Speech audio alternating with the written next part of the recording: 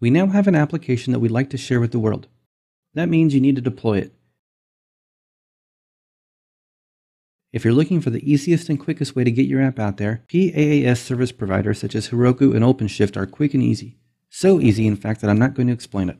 Many people, for various reasons, want to run their Python application on servers they control, whether that be cloud providers such as Amazon and DigitalOcean, or bare metal servers that they rent on their own. It's not hard to deploy to these environments, but there are a few more steps than with the past solution.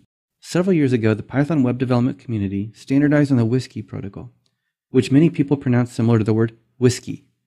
Having a standard protocol was a huge benefit because it allowed tools to become available to help us independent of the framework.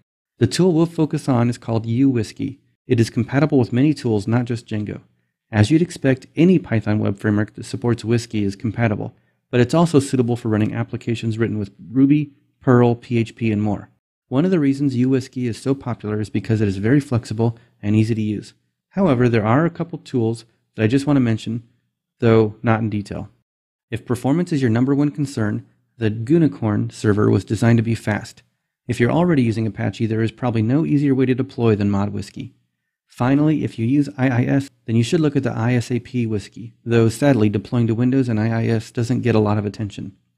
Okay, so now we know that wsgi is a tool to use. Let's talk about what happens during a typical deployment.